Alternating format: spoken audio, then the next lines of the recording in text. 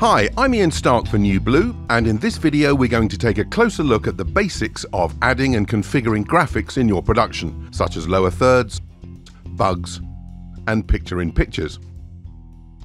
In this tutorial, I'm going to show you, among other things, how to add graphics from the library, how to configure them, play them, assign multiple values ahead of time, and how to update graphics while you're broadcasting live. For the sake of this tutorial, let's say I run a small business called Vocal Reels, and during my weekly live stream, I want to tell my viewers where they can find me on social media. I'll do that using a graphic overlay. So I'm going to open up the library where I'll find plenty of options. I'm going to open the ceramic folder and let's see what we find there. Well, first off, you can see that by hovering over any graphic, it brings up an instant demo in the preview panel. Not only does it briefly show you what the graphic looks like, but it also shows you how it animates on and off. I'm going to select ceramic lower third and add it to the project by dragging it from the library into the project panel. Now I'll close the library panel to give us a little bit more room. You can see that the lower third is displayed in the preview panel, and we also have something going on down here in the properties panel.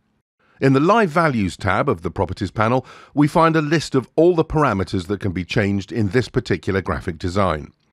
Now, many of the presets have a bunch of default values already set up, and of course, those aren't relevant to my business needs, so let's tweak them. I'll start by editing the text values in the Properties panel. We also have a subtitle field, but rather than editing that in the Properties panel, I'm going to do that directly in the graphic itself. The preset image has nothing to do with my branding, so I'm going to replace that by clicking Choose Image and selecting my business banner. I'll also change the logo, and again I can also do that by clicking on the graphic in the preview panel. That logo doesn't work too well against the colour of the background, so let me change that as well. I'm going to use the eyedropper to select this gold colour, and I think I'll drop the opacity a smidge. And there you go, all done. Captivate also gives you full control over any gradients in your design, although that's not something I want here, so I'm going to change it to something more fitting for our style. Great, that's completely altered the preset to match the branding of my business. Now, I want this graphic to be a little more prominent on screen, so I'm going to move it by clicking and dragging in the preview panel, and I'll size it by dragging one of the handles.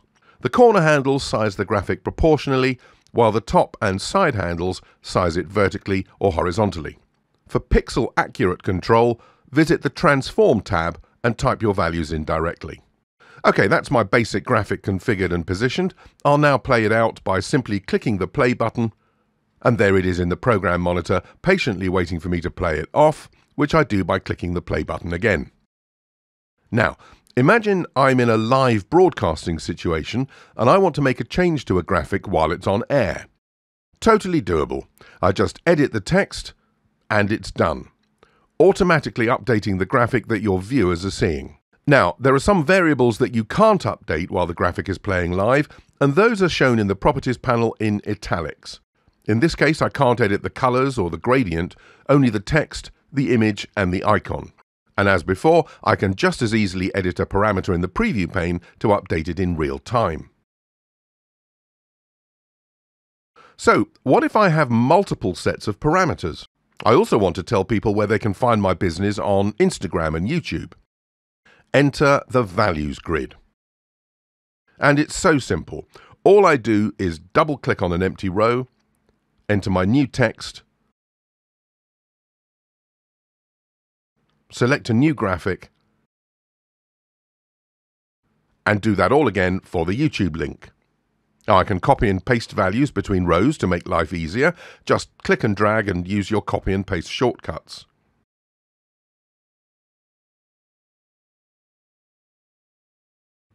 And that's all done. Now, when I play the graphic and double-click on the various lines in the values grid, it smoothly updates the graphic in real time. Being inherently lazy, I'm happy for Captivate to do all the work for me. So I'm going to add these 3 variations to a sequence. And now when I play the graphic, it will automatically cycle through the different versions until I tell it to stop. How handy is that? And finally, for this tutorial, I just want to show you how easy it is to add multiple graphics that can play live at the same time. In the Sport and Present versions of Captivate, you can play up to 3 graphics simultaneously, while in the broadcast version, there's no limit. Here's a simple animated background graphic and a table of data that I've dragged in from the library and customized. To show them all at the same time, just hit play on each corresponding item in the project panel. In a future tutorial, we'll explore using shots to group multiple elements and launch them with a single click. Now, wouldn't it be cool if I could link that table of data to an external spreadsheet? Indeed it would. And luckily for us, we're going to find out exactly how to do that in the next tutorial. I'm Ian Stark for NewBlue. Thanks for watching.